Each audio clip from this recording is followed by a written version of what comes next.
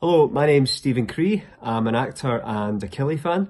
I think it's fantastic that there's been so much awareness being raised in the public eye recently about the importance of looking after your mental health, and fantastic charities like the Chris charity helping to promote the idea that, you know, if you're not feeling so good, or you're struggling with some aspect of life, that speaking to somebody, be that a friend, a family member, a professional, or just telling people how you're feeling, that's okay. You know, it's okay sometimes to not be feeling so okay, and we don't have to be ashamed of any of those feelings or ashamed of feeling depressed, because it happens to everyone. And so I think the more and more that it's brought into light in society, and we're all feel safer about expressing our feelings, I think that can only be a good thing going forward.